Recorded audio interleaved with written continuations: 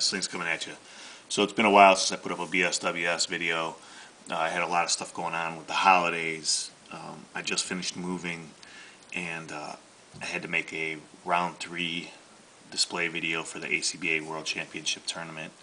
So it's been pretty hectic, so I haven't really put up a video for a while. There's not going to be too much to this video. It's going to be pretty simple, just like a little update thing. And but before I get started with anything, I just want to give a big thanks to my man, the King Beastman 82, for hooking me up with this award plaque. I love it. You know, when I got this, I started geeking out a little bit. I'm like, man, that's pretty cool. You know, and there's been a couple guys in the community that's got one of these. JD Meg got one. Boog Nice got one. And I believe JRA Nightmare got one. I'm not sure about that. If he hasn't got one, he probably will soon, because he really deserves one. He's a big inspiration in the community, you know, especially to me. So, but yeah, the King Beastman just is always doing really nice stuff. And for those new guys to my channel, or those guys that don't really know, the TBS stands for The Battle Show, and it's a little show that he hosts. It's been on hiatus for a while because of the tournament going on, but I'm sure it'll be back after the tournament. And it's just, you know, he pits guys against each other and stuff. And it was actually me and him that did the first battle show, and I'm honored to be one of those guys, you know. So really cool. A couple other things about the Beastman is that he does he customizes, and he makes figures that I don't see anybody else making. I mean, it's just stuff that you know, puts together a lot of cool teams and brings out characters that are very rare, and it's just really cool.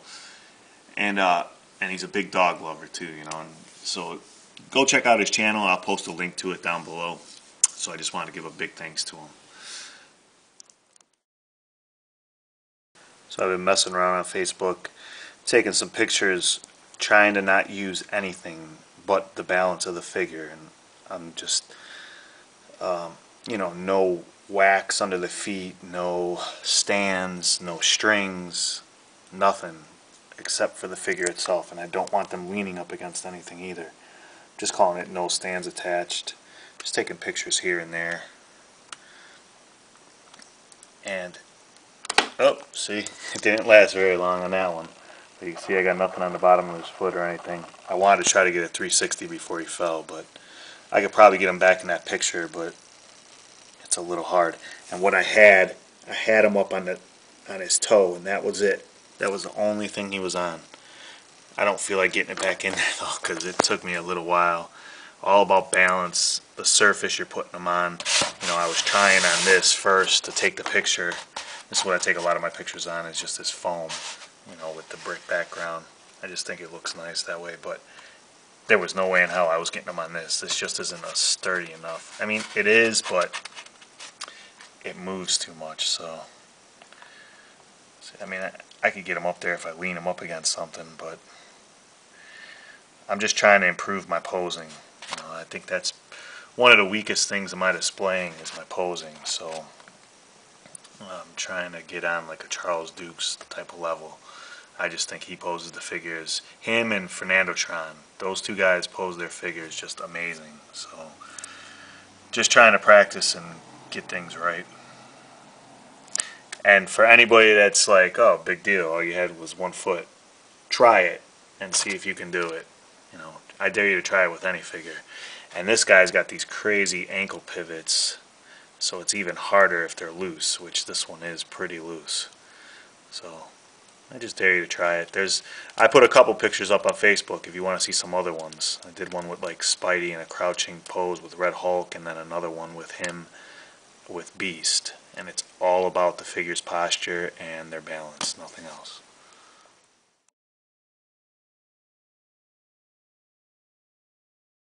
So some more N.S.A. stuff. And the whole point of the no stands attached thing is I don't want the figures falling over. I want them, and there he goes. He was about to go over. See, I got to get the balance right. I want him to be a long-term pose that can hold there for a while. I don't want him falling over like Quicksilver did. Now that all depends on, you know, what you're standing him on, the tightness of the figure, you know, if you're going to have your kids running by and stomping on the ground and the thing's going to be falling over, you know. I mean, there's a lot of things to factor in, but I want to try to get them so they're long-term poses. Now, this pose, it's just Mikey on one foot, but it's still not the easiest pose, even though it's easier than the Quicksilver because the turtle feet are so much bigger. But I want to make sure he's not leaning on anything. I mean, not even another figure at this point. I mean, it is cool to use figures with each other and stuff like that, but just trying to have them in like an attack pose with one leg up, and you know, it's not as easy as it looks. A lot of time I'll see a pose in a video and I'll try like somebody else's video and I'll try to recreate it, and it's not that easy. So last week on the Facebook page, from when this video is coming out, it was N.S.A. Saturday. Every Saturday, trying to do a theme now over there on the ACVA Facebook page. It's pretty cool. I think the first one was Soda, Street Fighters, and now it's Transformers, and last week it was the Turtles. So I just got a couple poses here. I'm going to link the Facebook page in the underbar. If you guys aren't a part of that group yet, you're really missing a lot of fun. It's a real good time over there. Just more talking about the posing and stuff like that.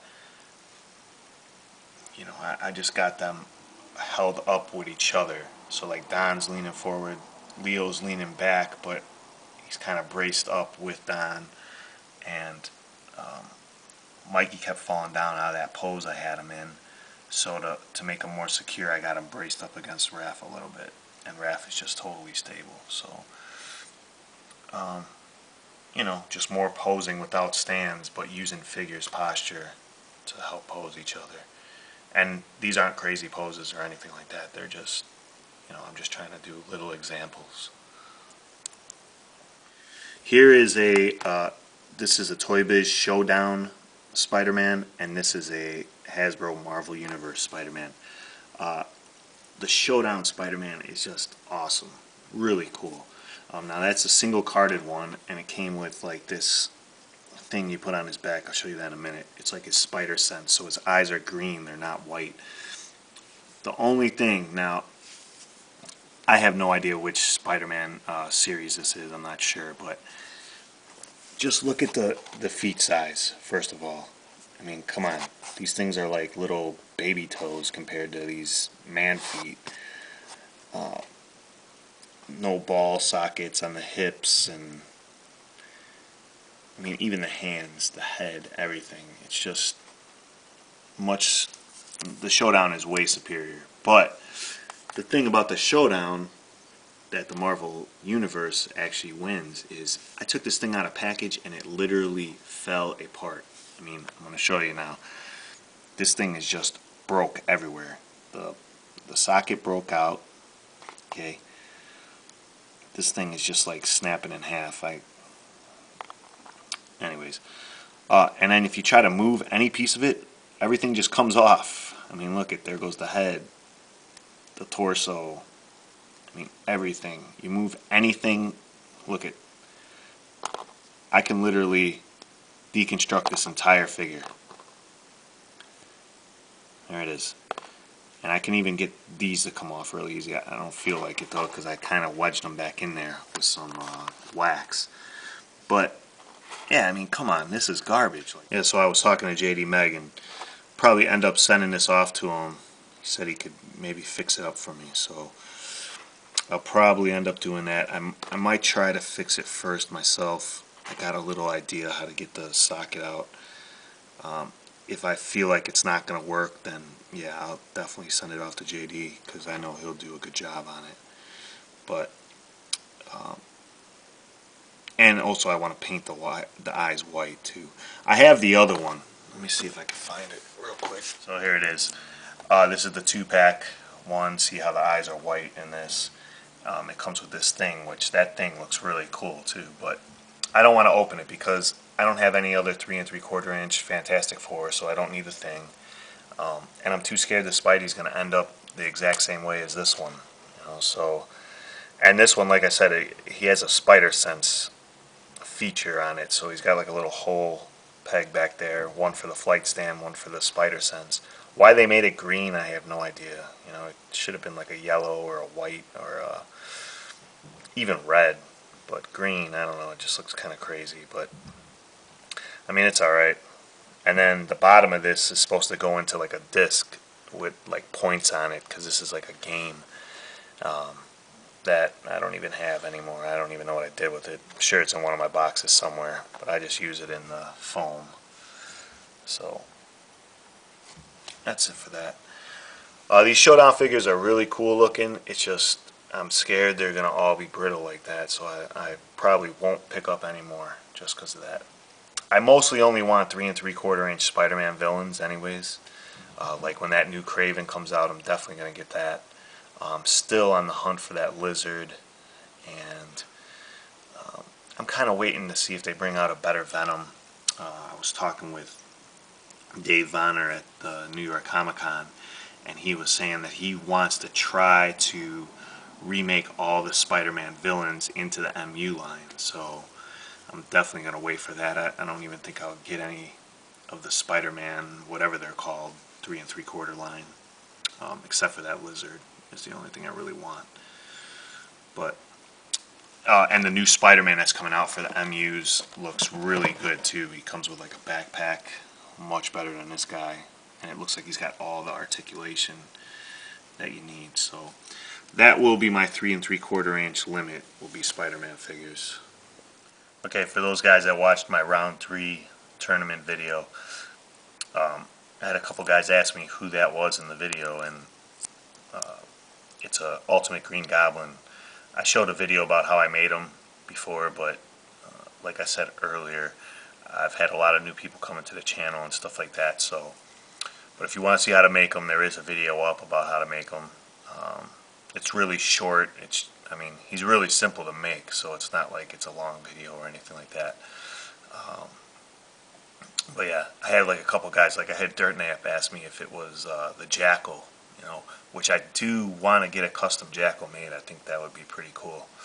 But no, it's the Ultimate Green Goblin. So just a Hulk body with a Abomination head that I did a little modification to. So I might be back next week, and I might not. There probably won't be a show. It'll be Christmas. I might do like a Christmas display next week. Not quite sure if I'll get around to it or not. You probably won't see anything new from me until after the new year. Any guys that I have stuff I have to ship out for, be patient. You know, like I said, I just moved, so I'm trying to find stuff, and I'm waiting for stuff to come in the mail, and it's going to take longer because of the change of address, all that stuff. But just be patient. I'll get the stuff to you. I haven't forgot about any of you.